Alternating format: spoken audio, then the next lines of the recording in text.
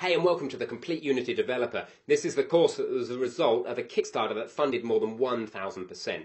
My name is Ben Tristram. I'm a novice coder, and I'm going to be looking after the learning journey from the beginner's perspective. And I'm Brice Fernandez. I'm an expert developer, and I'm going to be looking at your final destination, making sure you learn the right things, things that are useful for you as you go on after the course. He's also going to be making sure the code you write is just right. Just right. Okay, so take this course and you will learn how to make indie games, you'll learn how to program in C#, and you're going to have a lot of fun.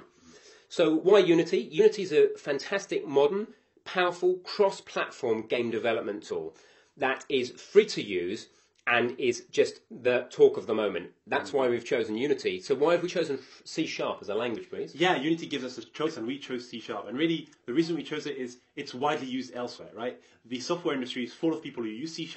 There's also a great community of people who write C# for a living, and they'll be able to help you learn and grow and develop your skills after you've finished this course. In addition, C# is a really transferable skill. Once you learn C#, you'll be able to pick up a lot of different language, go up to more complex language, go down to simpler language, and learn a lot more. So that's why we pick C#. Absolutely. So it's a great place to start learning to code. How are we going to do this? We've got a handful of games for you. We're starting with Number Wizard.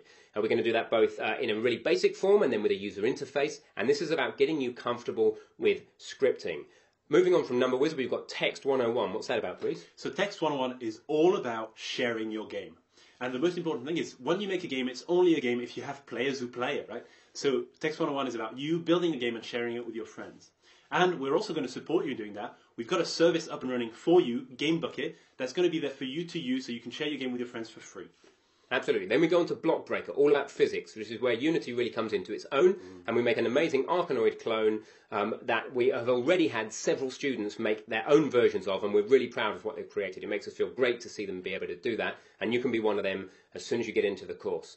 From Block Breaker, we move on to Laser Defender. What's that about, Brice? Laser Defender is a really awesome 2D space shooter, and it's all about animation, making sure that the characters and the players in the game, the 2D game, feel alive and make it really realistic just using animations. Cool, then Ghoul Garden is a much more complex game than anything you've seen before, but by the time you get there, you'll be ready to handle it. It's a Plants vs Zombies clone with a lot more going on, and you're going to be ready when you get to that game. Moving on from there, we go to Hyper Paddle. What's so good about that, Brice? Hyper Paddle is awesome. So Hyper Paddle is a 3D game, so it's going to be your first introduction to the 3D world. And also, it's all about scorekeeping. We'll show you how to build a global scoreboard so that your players can share their scores with their friends across the world. So that's going to be quite cool. Some network programming, some database, and you'll be able to do that after Hyper Paddle. Absolutely. Really useful tool, right? So, it's a great time to learn to code, and there's no more fun way of learning to code than games. So, please take this course now, and we'll see you in there.